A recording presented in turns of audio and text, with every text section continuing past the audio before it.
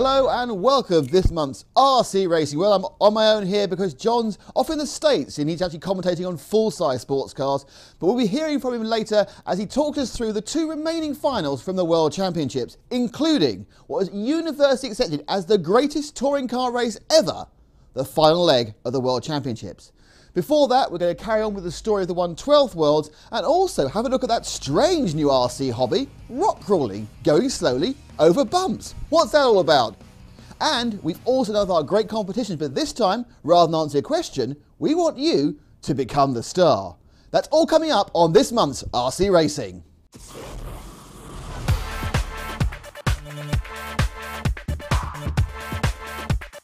And now to Thailand for the conclusion of the 1/12 World Championships. Well, last month we saw Juho Lehtinen of Finland hold off Naoto from Japan, the 14-year-old wonder kid, in the first leg. Well, the second leg was similar, but the results were reversed. And with this final being dominated by the tarmac surface and the fact that only those two drivers really had a chance of winning because of the tyres they had, let's now join leg 3 with everything to play for. But who will be world champion? Well, effectively, Nick, just the two associated drivers in it because, as you said, one win apiece, but also a second place apiece as well. So it is between these two for that coveted World Championship status. Everyone else, I'm afraid, is fighting for third position, and the first of them, Hugo Honigel, in third spot, the Austrian. Mark Reinhardt, well, he's still in with a chance. The German with the hot body machine there of 4 in this final race for the 12ths.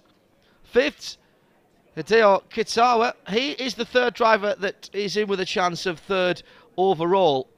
Really, anybody back from here, and here's Gilles Grosskamp, well, they would have to have a bit of luck from other people ahead of them dropping out. Simo Ananemi, well, has had the speeded times this weekend, but hasn't translated that into tremendous finishes. He's from 7th on the grid in 8th. Timo Leino, again, just showing us the display body. He'll be racing that orange car again, remember. 9th and 10th, Daisuke Yoshiko and Andy Moore will be looking to add to his points tally. Really not happy with the tyres, as many of the drivers this weekend. Well, the yellow car on pole position and the blue and white one behind are the two in. There's Andy Moore closest to us. But really, from 10th on the grid, he's not going to be influencing anything at the sharp end unless there's an absolute disaster in the early stages. And out goes Naoto Matsukura, the Japanese driver. And already a problem there. Was that Kitsuhara down the field who hit the barriers very hard? He has continued. But look at the lead from Naoto Matsukura with the associated. And there are still people scratching their heads at the pace of these two drivers at the head of the field. They have driven away and through the field in a World Championship final that just hasn't been seen, well, for such a long time. And clearly there's a huge advantage. A little mistake there by Lehtinen. Just got the car airborne, and whatever tyres you've got on, however good they are, can't really do you any good when you're 1.5 inches off the ground. But the 12th running on tarmac has really thrown the cat amongst the pigeons. It has favoured the Japanese drivers who do a bit of this, but quite clearly the grip has been what has been at issue this weekend. And Naoto driving away from the field already. He's got himself a reasonable cushion. Back to Lehtinen in second. Now they're going through. Timo Leino, commentator's friend there with the brightly fluorescent coloured machine, with Andy Moore just beginning to put a bit of pressure on him. And here's Andy having a little look down the inside of the fin. Can't get it done, but Andy really racing for pride here. And he thought he had a little bit of an advantage. They'd tested in these conditions on the tarmac, but their tyres, I'm afraid, have just not been up to the pace at the head of the field. Oh, and off goes Andy. Just clips the inside here. Let's have a look. No! And there we are, you see. That's overheating tyres, I'm sure. Problems on the rear end of that car. Loss of grip for Andy. And he spins out of that battle with Timo Leino. Now let's get back to the head of the field. That is the second place car, the white and blue machine. Trying to chase down the leader. That looks like Mark Reinhard behind. So Mark's having a slightly more decent run. There's the leader. Again, just flirting with disaster there, young Nieto. Just getting across these curves, which we have seen throughout these championships, are somewhat unforgiving. Very tempting to straight line that portion of the circuit. But if you get just a couple of millimetres offline, easy to get airborne. Just here, you do have to wiggle a little bit. You can't just go arrow straight. So coming into the final stages now of this deciding leg of the 12th World Championships. And again, even with the temperature dropping as the sun goes down, it's still been a story of traction and grip. And just look at how Naoto Matsukura is carving his way through the field. He's putting laps on all of these top quality drivers. You haven't seen anything like this. This is sheer domination by the Associated guys. Levanon in second place. Hasn't been quite as close to his teammate, but he's beginning to get a bit of a wake-up call here. So he's fighting his way through traffic as well. That yellow rear end of the car making it relatively easy to spot. And you can just see when you look at the other cars how much more grip those two leaders have. They can pick their lines, and perfect example there as the blue and white car of Juho Levanon, the Finn, was just able to drive around absolutely top quality drivers who are struggling. Their cars moving around, sliding laterally as they're trying to hunt for grip, particularly in the faster sections of the circuit. Now hopefully Naoto Matsukura has paced himself well. Levanon hasn't really been there to challenge. There's the leader. There's second going through. Oh, a little mistake, I think, there by Levanon in second place, just for once, getting the rear end of the car out of line. And look at the gap. No one else in shot, and only his teammate, really, who's been able to live with him. Down into the last couple of laps now, and it's going to be an impressive victory for the 15-year-old Naoto Matsukura. He's just got to keep it together. And there is the... Oh, there's the second place driver. It looks like he's dumped. Yes, it looks like that car's going flat.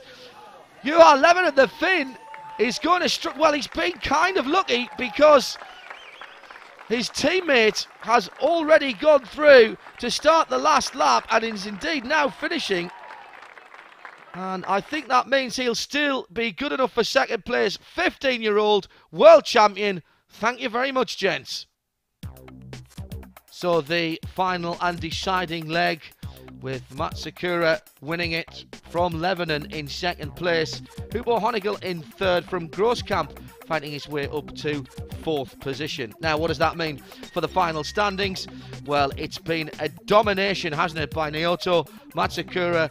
2 wins and a second place ahead of Juho Levanon. Despite dumping in that third leg, he was still good enough for a first and 2 seconds. Everyone else really in the wake of those two drivers. Honigel finally on the points, getting third position. Well, it's competition time again. And this time, we don't want you to answer a question, we want you to enter a clip.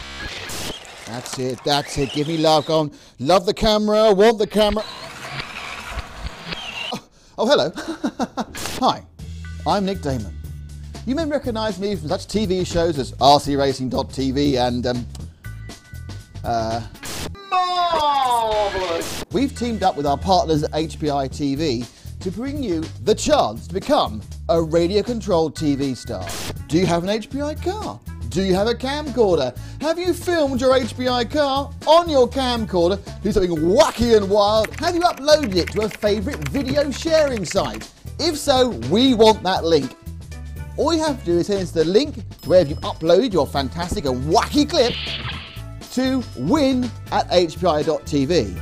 You can win a Trophy 3.5, the latest and greatest ready-to-run rallycross buggy. And the best clip will be shown on RC Racing TV. There's also going to be a whole selection of clips that you've been framed of radio controlled on the HPI site. So get filming, get them up on the internet, and let's see just what you can do with your HPI car. So when you've filmed and upload your clip, send it to us at win@hpi.tv.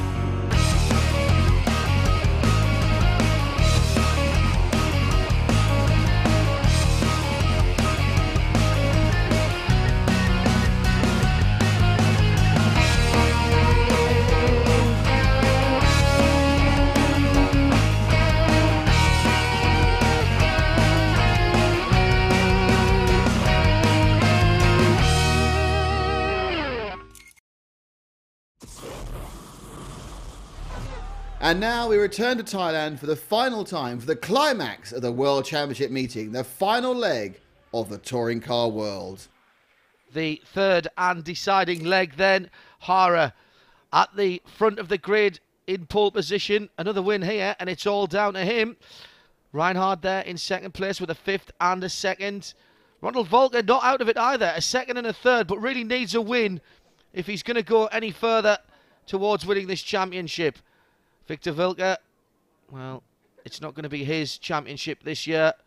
In fifth place, Hirosaka. What can he do with a first and a fourth? Sixth position, Andy Moore, seventh and fifth. Not even the best of the Brits at the moment. That accolade goes to the 15-year-old Elliot Harper with a great third in the first leg, backing that up with a sixth position in the last heat. In eighth, local Thai driver, Main V. He won't be on the podium for the overalls. Ninth, Matsusaki Hyoto, and Gilles Grosskamp at the back for the Netherlands.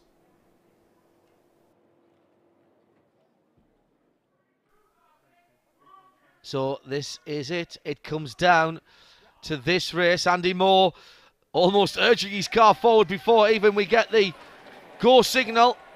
And Hara leads away. There's all kinds of carnage in behind him, but the first three have got away clean. Hara, Reinhard and Volker. Victor Vilker's already dropped back a couple of places there. So he was involved again in that early... Oh, great camera position there. Really see the speed. 62.5 miles an hour on the speed gun going into that first corner. That's a scale speed of over 620 miles an hour. That's why these guys are so good, because their reflexes have to be absolutely sharp. And they're not on their own, as you can see. The leaders into the infield. Reinhardt can still win this World Championship. He's telling Nick Damon that he thought he was out of it and he was really racing for second, but a win in this final heat and the world would be his. So whether he is going to drive the conservative race, car wasn't really set up to his liking in leg 2, but this looks better from the German. He's really hassling Hara, isn't he? Hot Bodies leading from Tamiya in second, and we know that Reinhardt can get just a little bit testy if he feels he's being held up. He's not frightened of getting a bit physical with the nose of his car. That was the point there in that infield section in the first leg where he put the Japanese driver on his roof, and Reinhardt is right in the wheel tracks of Atsushi Hara. Very strong through here, the German. Likes the technical part of this course. A lot of drivers seeing there's rather too much braking for their liking. But it has, I think, been a very successful layout. Certainly we've had some cracking racing here. And Reinhardt, look how quick he is there. He's keeping the power on so late. Riding the curbs. Risking getting the car sideways. This is the battle for the lead. Can't get any closer than that. Tremendous stuff. And Reinhardt just deciding that for that moment, discretion was the better part of valor. Coming down to 2.5 minutes to run. And the leaders have been locked together from the start of this race. Atsushi Hara with a first and a fourth position. Mark Reinhardt with a fifth, excuse me. Oh, and a second, and he just gets up the inside. The crowd reaction was all you needed to hear there. That was very close to an action replay of what happened in the first heat between these two guys when they were battling for the lead. Reinhardt, though, managed to back out of it enough to give the leader a sporting chance there. Good driving by the German. But you can't deny that through those twisties, the German looks quicker, and he's trying even to shortcut. And again, there's a collective intake of breath from the very knowledgeable crowd here. And down the inside and almost alongside for a moment. Reinhardt's got the quicker car. No doubt in my mind about that now, that the German has got the quicker car, but at the moment he just can't take advantage of it. Great driving by Hara ahead of him. The key here for the Japanese driver is not to buckle under the pressure. He's got to just drive his own lines and try to keep his concentration. Then it's all down to Reinhardt in second there to make the move. There's all kinds of battles going on further down the field, but I daren't take my eyes off the lead. Again, locked together. First to the left, then to the right. Reinhardt's down the inside. He's through. He's through. And just listen to the crowd. You heard what they thought. Now let's have a look at this again. That's right at the end of the manoeuvre. Down the inside. Well, you know what? It's a bit robust, but side-to-side contact, not too bad at all. I think Reinhardt had the corner there, and he managed to hold on to it. Oh, there's the mistake from Hara in second place. He's handed up back on his wheels. Well, that's just remarkable. Let's have another look here. Reinhardt, well, in fact, Reinhardt leaves a gap there. And I wonder, I'm going to take that back. I don't think that was a mistake by Atsushi Hara. I think he saw the gap. Look, you see the leader's gone a bit onto the curb, leaves the inside open. Hara thinks he can make it, but just misjudges the end of the curb, which sends him flying. Coming into the last half a minute of racing, and Mark Reinhardt, the German, has driven an absolutely immaculate race, put pressure on poleman Atsushi Hara right from the start of the race. Found his way through into the lead. Robust, yes, but legal as well, I'm sure. The crowd loving the early part of this race, and then Hara looking for the gap down the inside to retake the victory. Just slightly misjudged on that red and white curb right in front of us now. And that is going to allow the German Mark Reinhardt to come through for victory. Well, the margin here looks big, but I would say that's probably one of the best, if not the best, World Championship races ever. Mark Reinhardt taking the congratulations. So here is the result of the third leg. What an astonishing weekend of racing. Mark Reinhard wins it by a second and a half from Ronald Volker in second. Victor Wilk come back up into third place ahead of Elliot Harper, who adds a fourth place to his third in the first heat. Atsushi Hara down in fifth. Bad news for him, because when we look at the overall standings, well, we've already called Mark Reinhard as the first ever double world champion. The German with a first and a second. Volker with 2 seconds is in second place overall. Nice bit of symmetry there for him. And quite amazingly, Hirosaka in third place with a first and a fourth edges out Hara of the overall top three. But what about this story? In fifth position overall on the final standings, Elliot Harper with a third and a fourth place from a championship where he was only coming to have a little look and gain a bit of experience. Marvellous stuff.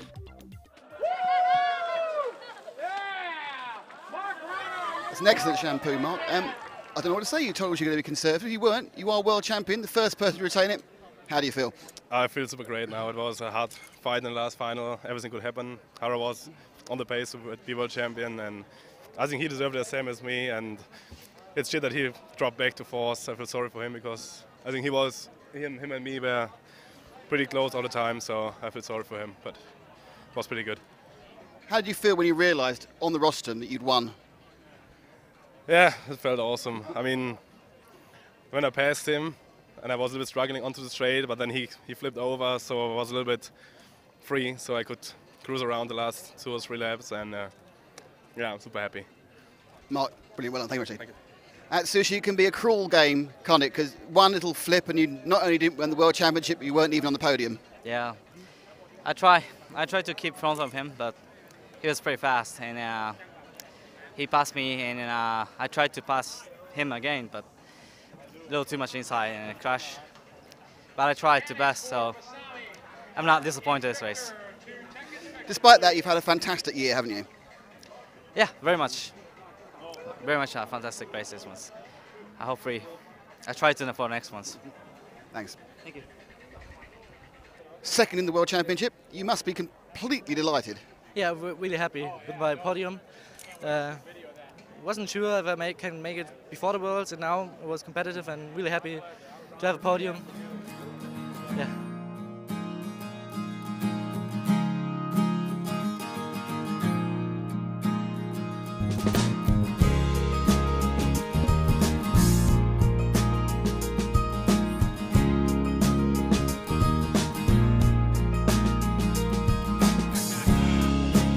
If I win this one, it will be for me one of the best titles ever.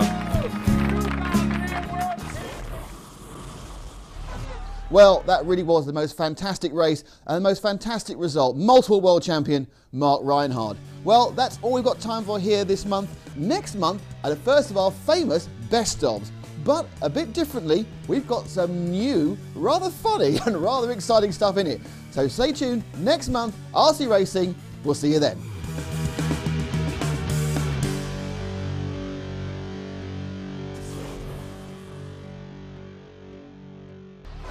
Mark!